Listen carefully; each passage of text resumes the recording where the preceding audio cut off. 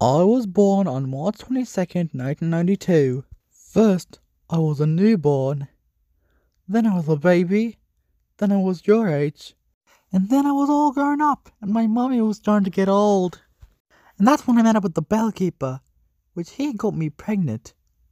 And then you were born.